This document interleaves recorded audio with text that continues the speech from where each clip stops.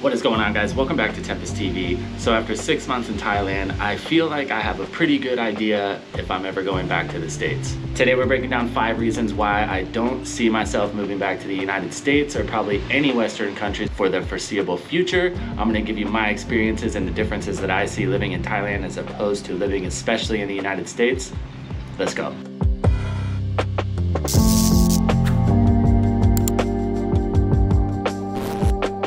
So obviously moving to Southeast Asia from a Western country, you're gonna go through a lot of big changes. You're gonna see different things. The world works completely different over here. Most things to the positive, some things to the negative in my opinion, but those negatives don't come anywhere close to the positives that you get when you move over here. So I've got 5 personal opinions for you on why I don't see myself going back, why I would consider, if I were you, getting over here as quick as you can, especially if you're ready for a change and you just want something completely different. Today we're gonna break it down. Okay, so number 1, number 5, these are in no particular order, is obviously what a lot of people start looking over here for the first reason, and that's cost of living. So obviously, if you've ever been to a country where the cost of living is less, the income is also less. So if you're planning on coming to Thailand, getting a job and using that as your income, you're not gonna see that much of a difference. Obviously, the wages in America are higher, but the cost of living is way higher, so you don't really see a difference. The pro tip on way to get around this, obviously, is to try and still make a Western income while you are here.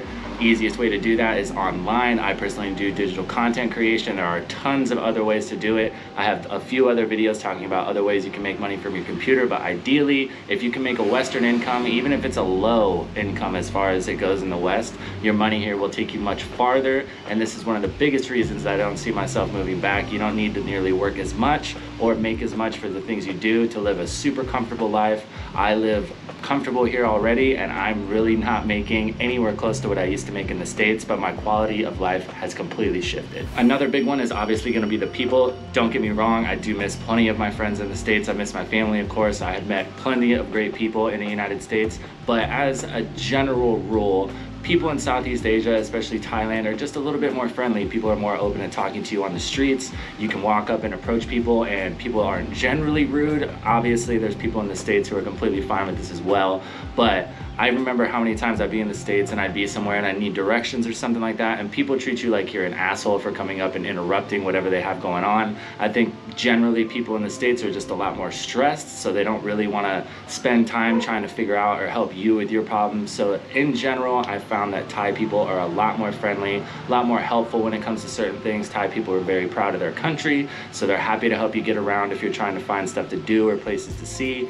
Generally, you're going to have a much better experience meeting people in Thailand than you probably would in your home country. So another huge one that a lot of people talk about, and is a big one for me because it's always been a big part of my life, it's what I spent my most money on when I lived in the States, and that's food.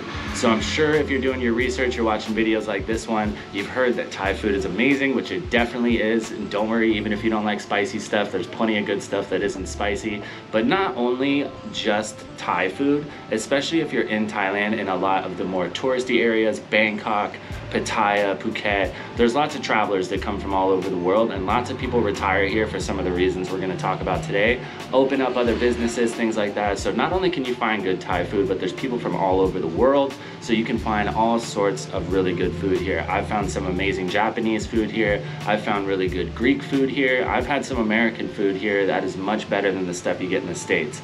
And kind of going with this hand in hand, like we said, I spent most of my money on food when I lived in the States.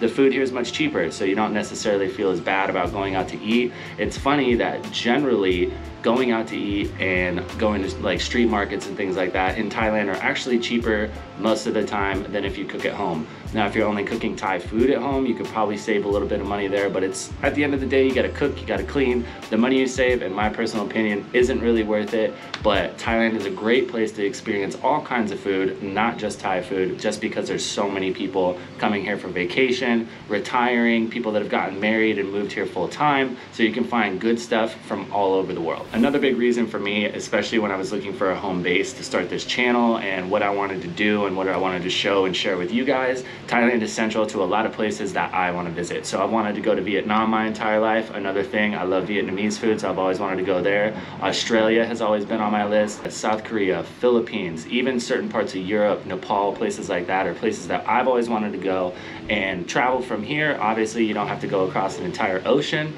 so generally it's cheaper. Even a lot of flights from Thailand to Europe, even though the distance is about the same if you're flying from the States. Lots of the flights are generally cheaper from Thailand than they are if you're flying from even the east coast of the States and you're planning on going to Europe.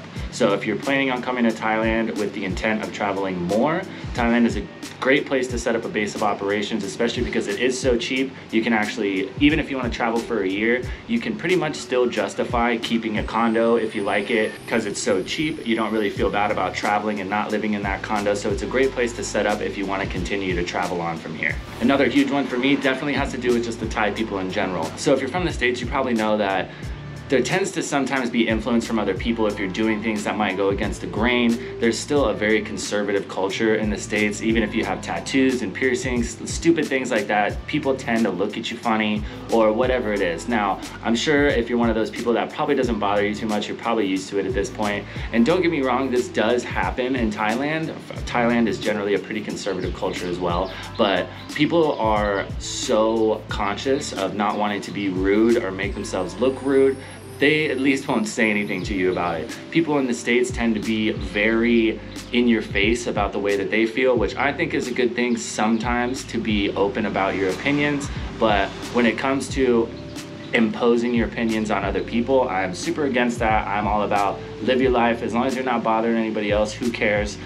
Lots of people, especially the older generation in the States, tends to not be like that. The amount of videos you see of Karens and places like that, those are all coming from the States, which is pretty wild. You don't see any of that here. You don't see people walking down the street and saying rude stuff to people just to say it to them. That's just not a thing here. So the Thai people are very good about kind of just keeping to themselves. As long as you're not bothering anybody else, as long as you're not walking around being a dick, screaming, you know, cussing at people, yelling at waitresses and things like that, it's not gonna be a problem. You can do whatever you want here, nobody cares. There's really no judgment, and if there is, nobody has the audacity to come up and say it to you as if what you're doing really matters to them. And last but not least, kind of going hand in hand with that, all these things, if you culminate them all together and just kind of put it as a complete vibe of what Thailand is, it is just much more low speed, it's much more laid back, everybody has their own thing going on and they're not worried about what you're doing, so everything is just more relaxed. Everybody's just trying to have a good time, everybody's just trying to find a reason to smile, as opposed to the States where sometimes it can feel like everybody is just really upset. And I think there's a lot more reasons for that in the States than a lot of other things.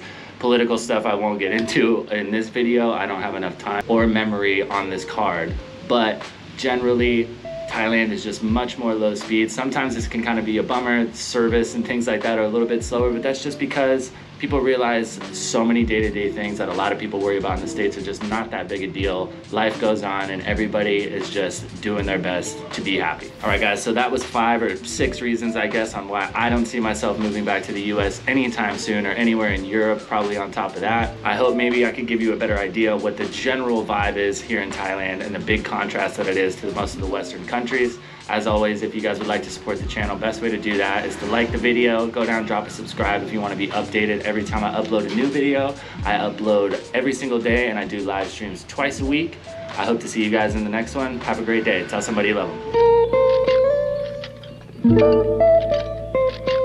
them.